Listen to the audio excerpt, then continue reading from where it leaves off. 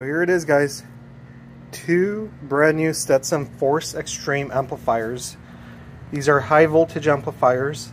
They will run up to 440 volts. They will do up to 195,000 watts. 440 volts going in, up to almost 200,000 watts coming out. These are the big speaker outputs. Those two will be replacing my Force Extreme amplifier, which is rated at 112,000 watts. Also 440 volts capable. Right now I'm feeding 400 volts from my traction battery.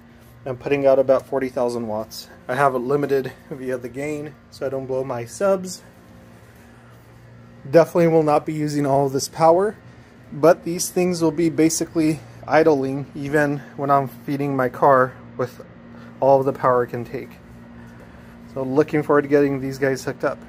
Right guys, so here's the internal of the Force Extreme. Again, up to 440 volts and up to 195,000 watts. We could see here the components, 400 volt components, just like the Stetsom Force 1 that I'm using. And we could see just how massive these IGBTs are. 400 volt IGBTs. You can see it compared to my finger. These things are just freaking massive. We have 1, 2, 3, 4, 5, 6, 7, 8, 9, 10, so 20 IGBTs.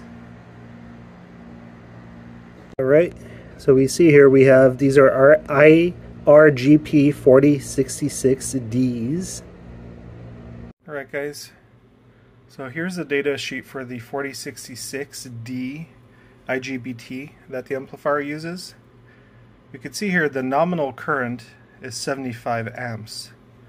You could even have continuous current of 140 amps at 600 volts. So let's go with the nominal here and do some math. We have 75 amps at 400 volts. That's what I'm running my system at. That's 30,000 watts per IGBT here. And we have 10 of them in the amplifier. So the amplifier is technically capable of 300,000 watts. Of course, it's rated much lower than that for safety reasons and because we're not going to be running it at that throughput the whole time, right, for the life of the amplifier. So anybody doubting these high voltage amplifiers and what they could do, again, from a technical perspective, with the IGBTs they use, we can easily push just hundreds of thousands of watts.